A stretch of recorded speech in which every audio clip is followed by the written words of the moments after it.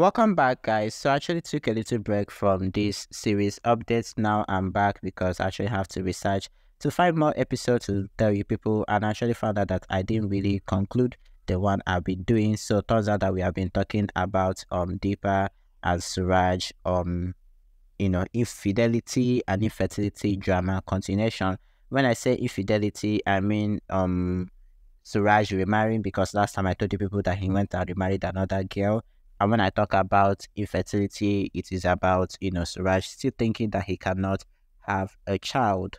So I actually found an article somewhere. So let us read the article and I'll also explain, you know, because I've seen a couple of episodes leading up to this. Um, Davania tries to talk to Deepa about Suraj's decision to claim for Sona's custody. Um, Deepa, who is hurt by Suraj's constant allegation, makes it clear that Sona and Rupa are her daughters. As a mom, she has full right to decide whom her kids will stay with. She also shares that Suraj will have to prove his claim to be Sona's father. Suraj undergoes a medical test. Suraj seeks Lavania's blessing before undergoing a medical test to prove that he could likely be the father.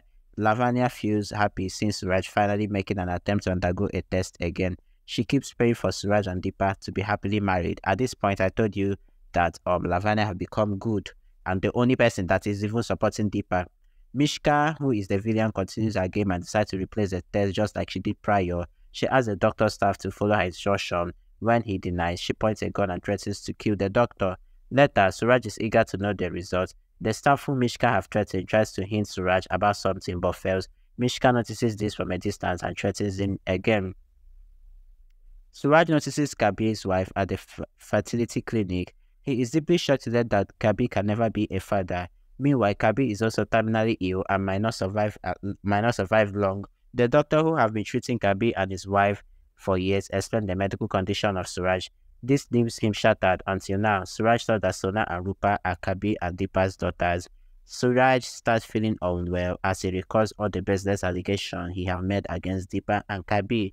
Suraj talks to Joy over the phone and shares the information that he have just learned. Joy, who have also tried to convince Suraj that the misconception that he really have misunderstood Deepa all this while, tells him to correct all his past mistake. Suraj feels guilty and he decides to go do a DNA test. And also, the kids talk to Deepa about the time they have to spend with Suraj. Deepa blames her luck and feels bad for the young girls who could never be with their parents. Suraj pays them a visit, which makes them happy. Suraj talks to Deepa about the health, during which she hints that her days are numbered. Deepa also expresses her last wish. She wants Suraj to accept her daughter.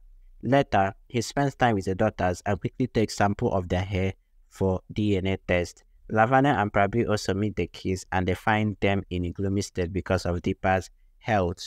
And later on, when he went and did DNA, he found out that the children are his children. He was heartbroken. Now the question is, if the children are biologically yours via DNA, that means he is infertile. This is not how he found out that he's infertile and went and confronted Mishka and was like, so you have been lying to me all this while. So you guys have been lying to me all this while. So I'm actually fertile and not infertile. And you people made me believe I'm infertile.